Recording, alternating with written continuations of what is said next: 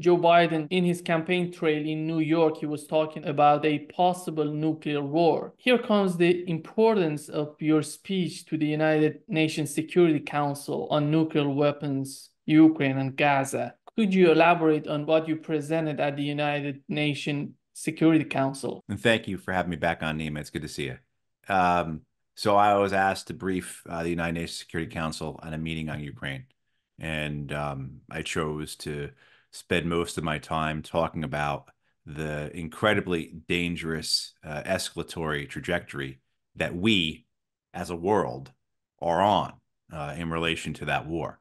Uh, how the tit for tat, the not just what's occurring on the battlefield, but also geopolitically in terms of rhetoric, as well as actual decisions and choices that are being made, is incredibly reckless and puts us into a position where the logical outcome of this is a nuclear confrontation, a nuclear war between the US and NATO and Russia, and only highlighted even the more so in the last week or two by the suggestion by the French in the Baltics of putting combat units into Ukraine. I'm a member of Veteran Intelligence Professionals for Sanity. If people want to go to Consortium News, they will see that we released a memo this week explaining exactly why that is so dangerous. I believe the title of the memo is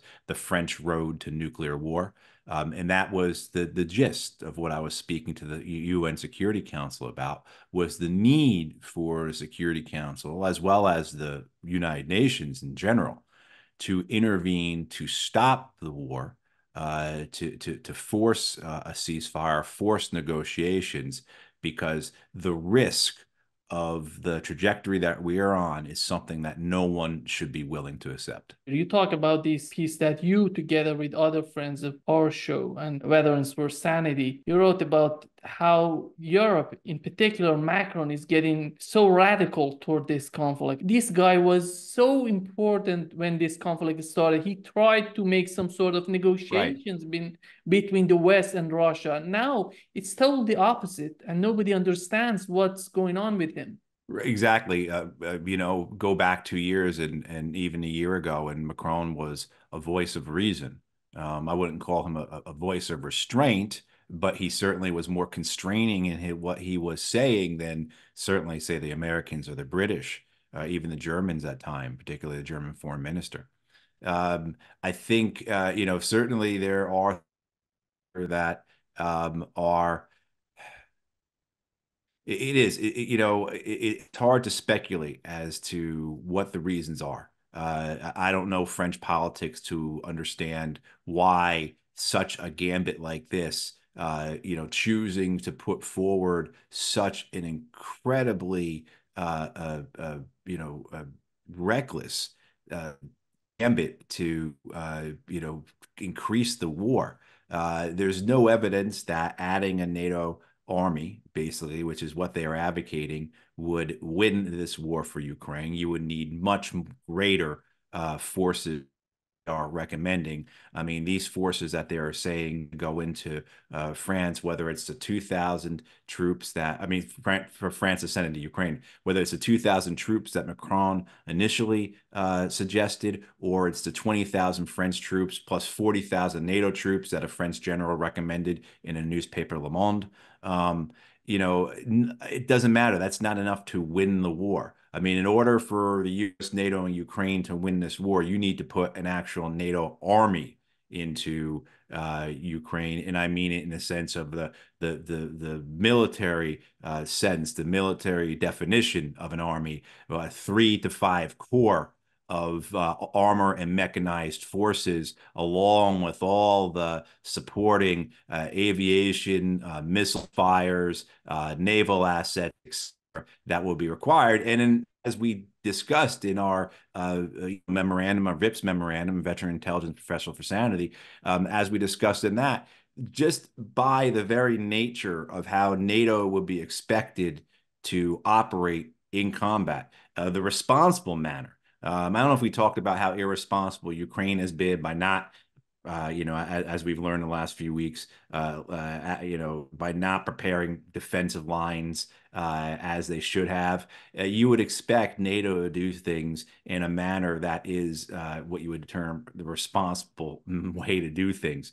That means that they would engage in long-range missile and rocket fire, airstrikes, strikes from naval vessels in support of their ground forces. There's no other way they could do it. Unless they just wanted their troops to be massacred, without giving them all the support that they're obligated to, and that in turn, those types of long-range strikes into Russia would result in Russian counterstrikes, particularly going after NATO targets. The French have aircraft in Romania right now. That's conceivably where they would fly their air support for their French troops out of. So just that one location alone would cause Russian strikes into a NATO country, let alone everything else you could presume would happen as well. That builds, right? And so you have the corresponding attacks on one another that builds until you reach this threshold. And the Russians have said this clearly over and over again, that they have a red line, they have a threshold. They also have doctrinal requirements that they file that if their command and control facilities, if their headquarters are struck in these long-range fires, these long-range strikes by NATO, then they will respond with nuclear weapons. That's what their doctrines call for. And we have people who talk with the Russians, including serving diplomats and generals in the Russian forces, who are clear that they are not bluffing. And incredibly, we have many in the West, particularly in the US and the UK, who claim that the Russians are bluffing. And now back to your point, though, with the French, is that you've now seen this mania, this hysteria, that this war fever extend to the French. And I don't understand. I think the explanation would be from Macron, and if people have a better view on this than I do, please put something in the comments. But you would expect that, okay, the easy answer would be, well, Macron is fondering internally in France, and this is a way to distract the French people by going to war overseas. Tried and true method. The Greeks use this, the Romans use this. This is certainly something that rulers have always done to distract the people from their own internal problems. Don't worry about inflation. Don't worry about homelessness. Don't worry about issues with just social services, immigration, etc. We're at war. You have to unite around this common enemy. In democracies, wartime presidents often do well. So is that the calculation that Macron is under? There's also too, even that we said, Nima, about the French showing some degree of responsibility in their rhetoric for the first year or so of this war, we also have to acknowledge that even as they were saying, maybe not as brazen or aggressive language and talking points as, say, the Americans or the British, we also have seen a commitment to the French to building up their military. And the French certainly have an imperial past. They have a colonial past. They are neo-colonialists. And so the idea of the French army restoring its former glory is something that I think for many Americans, we don't recognize that desire. And I think for many of us, when we're shocked, when we go to Europe and you go to even these countries that you kind of the consensus is that these are peace-loving, diplomacy-based countries like the Scandinavians, and then you see all these statues in their capitals to their former admirals and to their former, those who led the conquests of other lands. You understand that there is an imperial sentiment there, a desire for the lost empire. And then, of course, there's just the whole aspect of that this is good for those who are hungry for power, that if you want to do well in a Western democracy, align yourself with the military-industrial complex, align yourself with the intelligence services, go with the tried and true rhetoric that has existed for millennium of focus on an enemy overseas or across your borders in order to distract your people from whatever failings you are providing them on a societal level.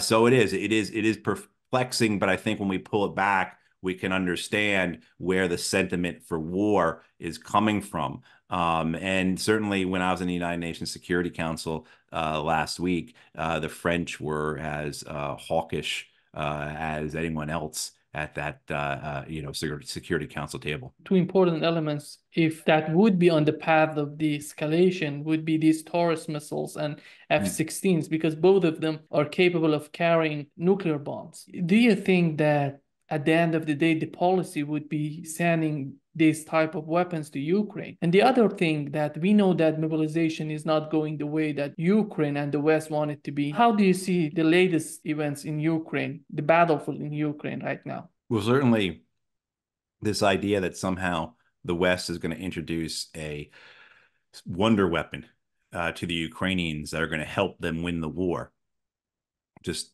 straight out of a Hollywood picture, is ludicrous. And the idea that the Russians just won't counter it is an idea that is clearly shown by just looking at the last 2 years of this war. For every new tactic or technology that the West and Ukraine have introduced into the war, the Russians have countered. And that's just the way of war. That's just the nature of warfare. I did a lot of counter IED work. It's improvised explosive device work when I was in Iraq, going out looking for roadside bombs. And for every, and this is on a tactical level, so you're not even talking on the operational or strategic level, but it's on the tactical level, so on the daily ground fighting, small unit level. For every new tactic or technique or technology or procedure that we brought in new ground penetrating radar, or we drove our vehicles a different manner. Within 30, 45, at the most 60 days, but generally within 30 to 45 days, the insurgency, the resistance had countered whatever we had done.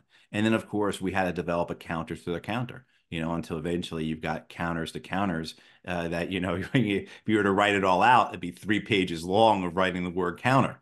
And that's what you see here. So you blow up the Nord Stream pipeline, you attack the Kerch Bridge. The result, of course, is the strikes by Russia on Ukrainian energy infrastructure. There were strikes by Russia on Ukrainian port facilities. I mean, the same thing, too. You introduce Storm Shadow missiles, or you introduce HIMARS rockets, just take your pick. And Russia introduces new weapon systems as well. Certainly, you can look at the utilization of glide bombs that they've been so successful, particularly in these last, say, 4 or 5 months, and utilized, and they've had them for much longer, but certainly as well, too, their use of hypersonic weapons. I mean, so whatever you're going to introduce, the Russians will counter.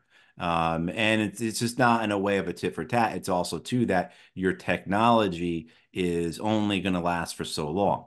So it didn't take very long, a few months, for the Russians to start to be able to counter the HIMARS rockets, right? To affect the GPS that coordinates those rockets. And the same thing, too, you talk to anyone about the drone war. I mean, it's every 30 days. It's a different situation in Ukraine with the drone war. A lot of it having to do with electronic countermeasures and the battle over the electromagnetic spectrum.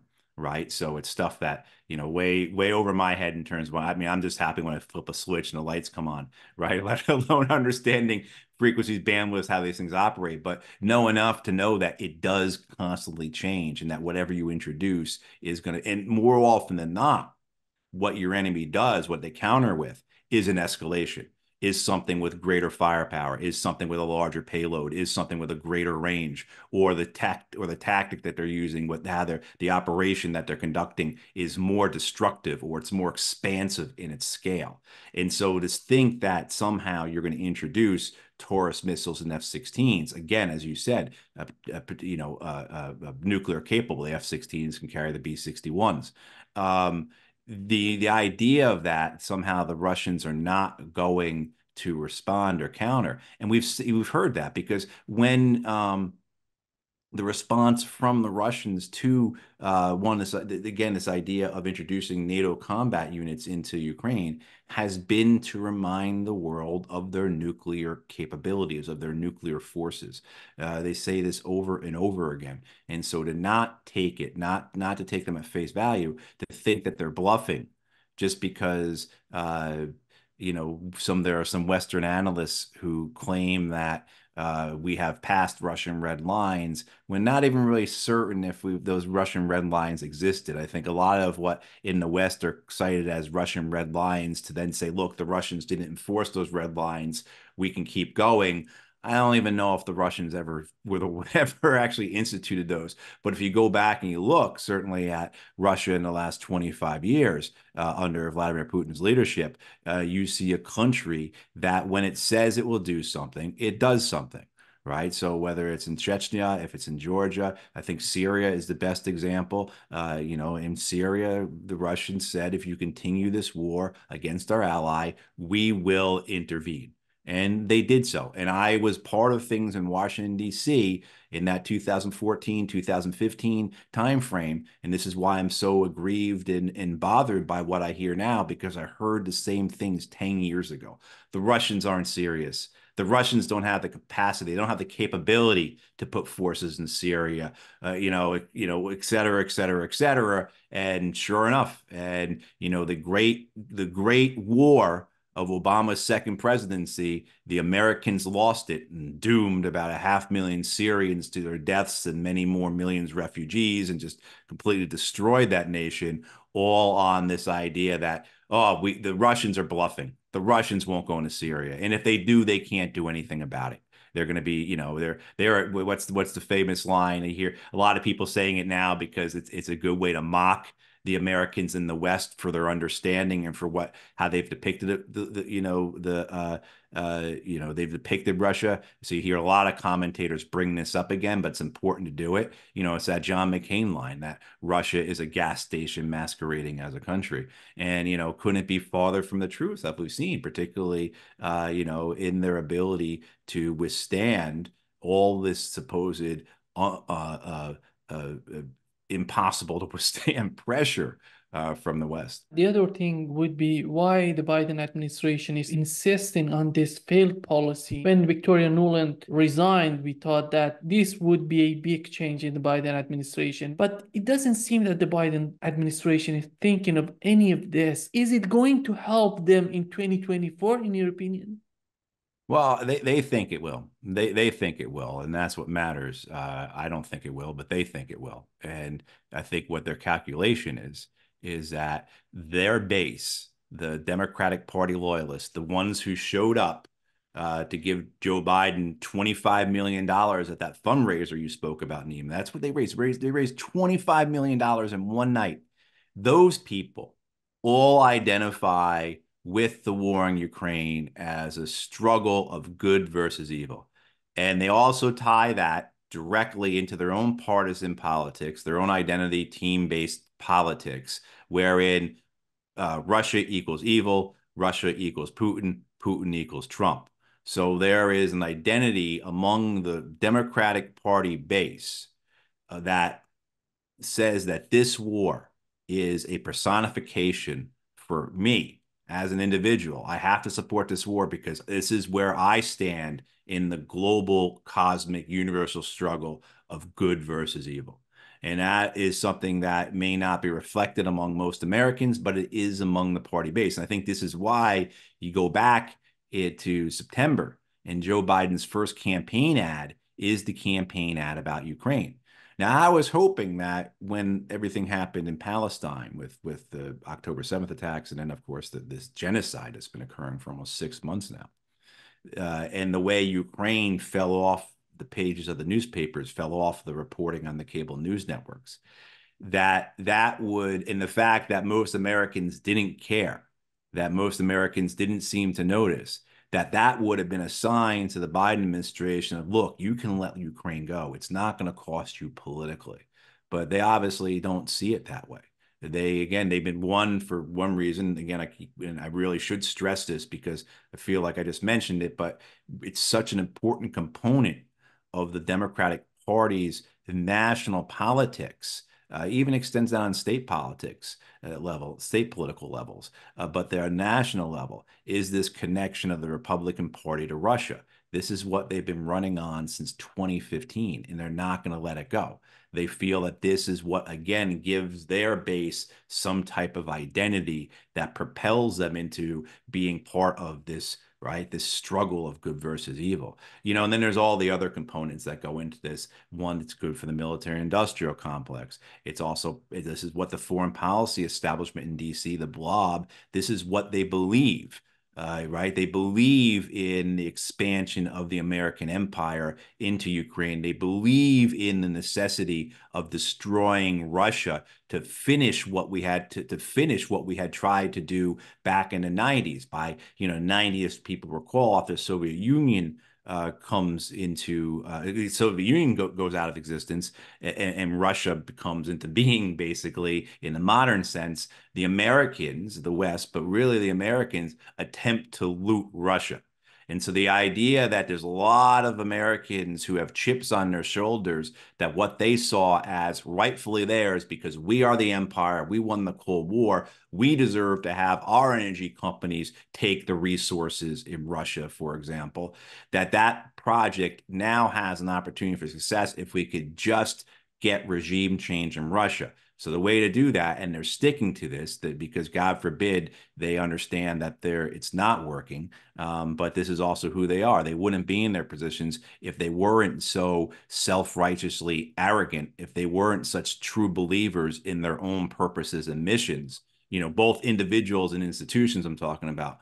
But this idea that we are going to suck Russia into this war, and it's going to cause Russia to bleed out, that's going to cause consequences to the Russian people, and then they're going to rise up and overthrow Vladimir Putin.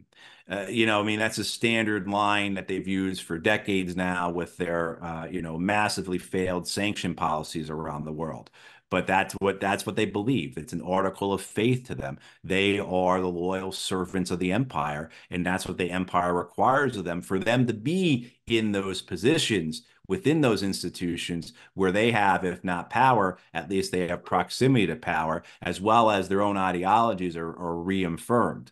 So, I think he's getting the aspect of it as well, right? Which I'm touching on there is that the empire will never admit defeat. And also the way that the American empire wins wars is by being able to waste more than others. And so the calculation is that we can waste more than Russia. And that's a calculation that has not proven true, of course. And the American empire is on the wrong side of that equation right now. But I think their estimation is that if we could just keep this house of cards in Ukraine afloat, then we can get to the point where our ammunition factors are up and running. And then we've got the world's reserve currency behind us, and we can continue this war. And Russia at some point will stumble. They don't have the world's reserve currency. They have other constraints that we don't have, being the West. Some of those constraints are real. Some of those are just a fanciful imagination of the West. But I will also say that I do believe there is some argument behind what they're saying. And this is why I believe Russia, it's in their best interest to end this war in the next year or two, because they do not have the world's reserve currency behind them. That a wartime economy for Russia is something that will be very difficult to sustain. It's one thing for the Americans, for our country, to be spending half our federal budget every year on our military. It's different for another country to do so. And as we see Russia's spending on their military, cross the 35% threshold for their federal spending, you start to wonder what consequences will they have. But all that said, the Russians have shown themselves to be very adept, very smart, very competent at managing their economy. They certainly prepared for this war very well. This war has also opened up, by necessity, if you will. So again, another massive failure of the sanctions programs,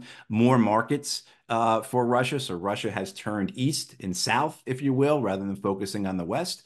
Whether Russia ever cares to go back to the West, I think is a good question. I think maybe not. But I think certainly the trajectory of this war, everything I'm saying there, that's all speculation. And that runs headlong into what we were talking about earlier, is that, where the Russian economy is in 3 or 4 years is a great topic for you and I to banter about. But the reality is we won't make it that far if the current escalation of this war continues and we go into a U.S. NATO Russia war, which would end up being a nuclear war. The other important policy for the Biden administration would be the policy in Gaza that would influence his path to victory in 2024 tremendously. How do you find his policy right now? We know that there are serious disagreement between the Biden administration and the Netanyahu administration. The calculation they made,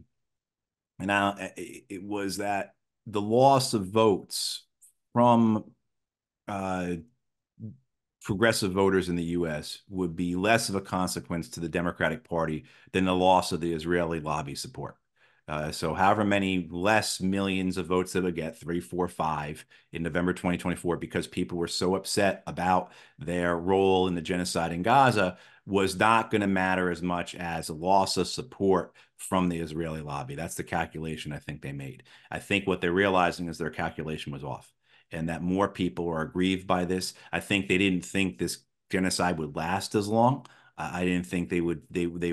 I think they thought that the narrative control they've seen over things occurring with Israel through the mainstream media would remain the same it would be. So if you go back and look at how the mainstream media, the U.S. corporate media, covered, say, Operation Cast Lead by the Israelis in Gaza in 2009, Protective Edge in 2014, the Great March of Return in 2018, right, the 2020, even the 2021, the savage attacks by Israel on Gaza in 2021 that followed Israel's, brutal beatings of people in the Al-Aqsa Mosque and all other types of stuff that you look at and you say, good God, but even 3 years ago, people here in the U.S. didn't have as much access to that as we have now watching this genocide. And the fact that it is so prevalent in terms of what Americans are able to consume and understand. And you see that with, polling that came out last week from, two sets of polls we should talk about. One is that Gallup found that 55% of Americans are opposed to Israeli military operations in Gaza. And that's the way they described it. They didn't describe it as a genocide. I'm sure if they actually described it accurately, more would be opposed to it. But 55% of Americans are opposed and only 36% are in support. And that's a drop of 14 points in terms of who's supporting this war in the U.S. since November. And you might think, oh my God, it should be like 90% are opposed to this thing. But when you factor in, you take the context of it, you factor in just what we were talking about, the media, right? How the media narrative among the corporate media, the legacy established media in the U.S., which still is massive. We can't, for all the great successes we're seeing with independent and alternative media, we still can't, we're not putting any nails in the coffin of the legacy media, the corporate media. You might want to start measuring, but we're not hammering nails anytime soon. So they still have such an influence. But so with that and the fact that our politicians, just almost all of them, particularly on the federal level, on the national level, repeat AIPAC talking points. The fact that 55% of Americans are opposed to this thing against against that narrative, that wall of lies and mistruths and misinformation being thrown at them about this genocide. I mean, that's really remarkable. Now, the other side is that Pew had a poll week before that found that only 52% of Americans could tell you whether more Israelis have been killed or more Palestinians have been killed. So roughly half of Americans don't know that more Palestinians have been killed than Israelis by a factor of what, about 33 or 34 at least. right? So you still have that issue of people not knowing about this, people being unaware of what's happening, people being ignorant. And some of it is willful, people just not paying attention. But some of it is because if you watch this media, if you read the Times or the Post, you get a very, very blurred, vision of what's going on there. It's very opaque, and it's done in a very deliberate manner. We have the studies, we have the research that has shown that type of bias in the reporting by CNN, by MSNBC, by Fox, by the New York Times, by the Washington Post, by the LA Times, by the CBC, by the BBC, right? We have the research that shows that this is a clear and deliberate attempt at making sure the Israeli narrative is what's being put forward. So, I mean, all that said, it shows that the Biden administration, the White House campaign, whoever may have made a miscalculation. And so now they are trying to do damage control. And so they are trying to do things in a manner that appeals to their progressive voters, to people who are not going to turn out. And it's not just going to affect and hurt Biden, it's going to affect and hurt the entire Democratic Party. Because if people don't turn out to vote for the president, well, then they're not voting for governors, not voting for state legislatures, they're not voting for members of Congress, et cetera. So the down ballot consequences are quite severe for the Democratic Party potentially. So I think what the White House is trying to do both things, both say that they are doing what they can to restrain the Israelis. They've gone into overdrive in trying to portray this as the actions of a lone man.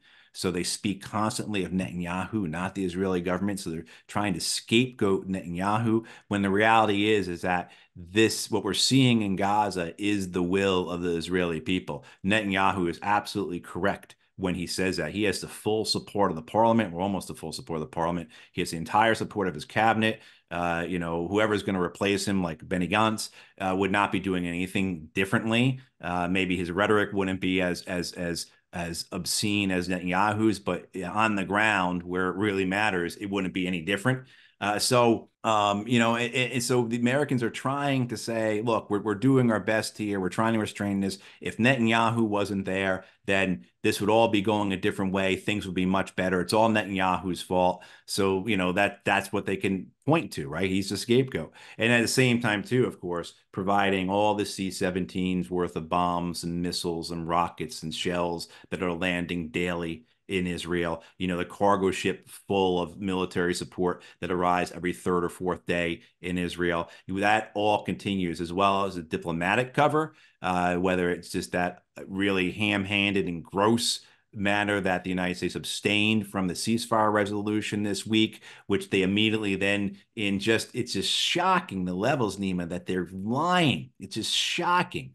They're so brazen with their lies. It's so disgusting.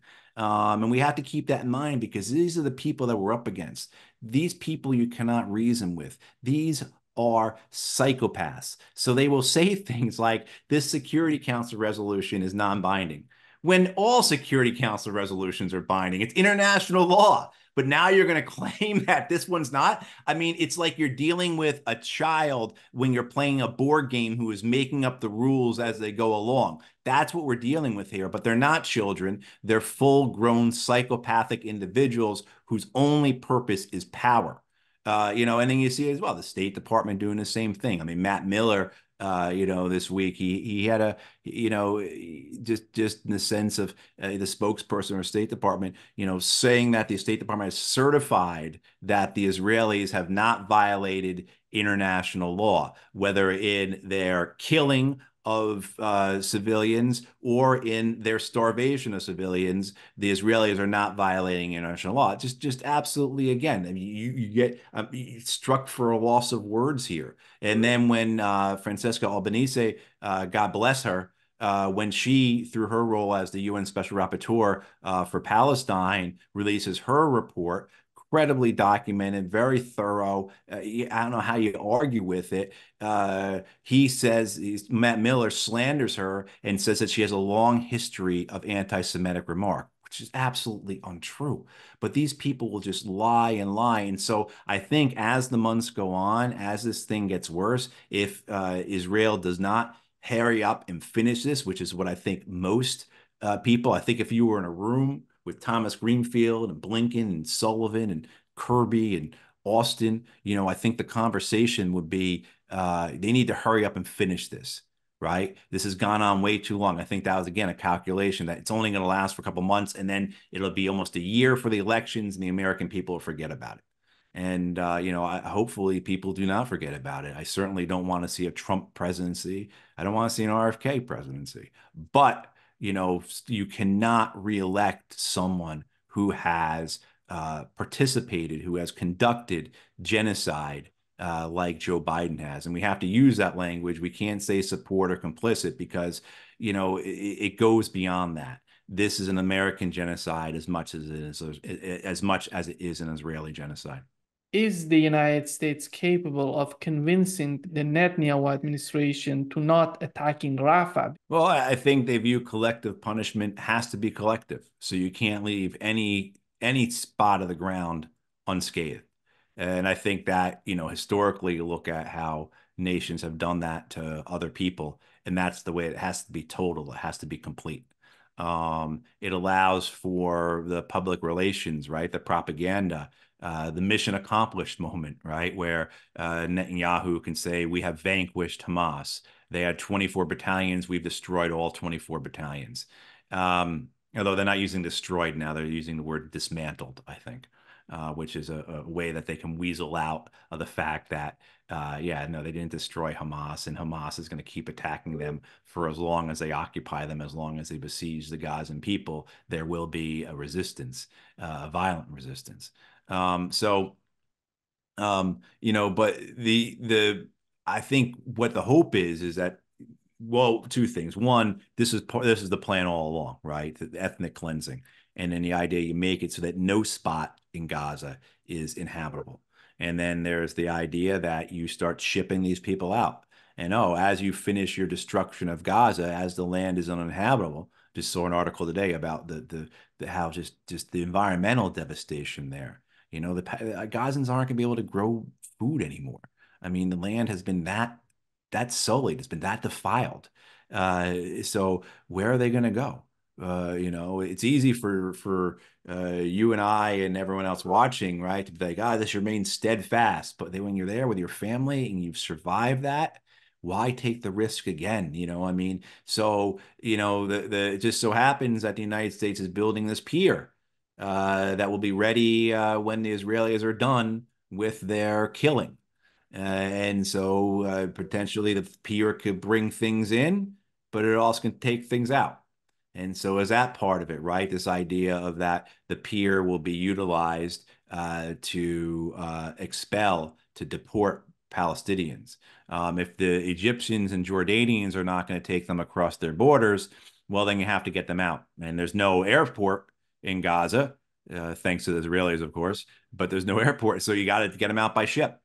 So, I mean, is that part of this as well? Because this was an ethnic cleansing campaign from the start. It is for many Israelis, this is the coda. This is the final phase of an 8-decade long, actually it's longer than that, but Israel proper, 8-decade long ethnic cleansing campaign.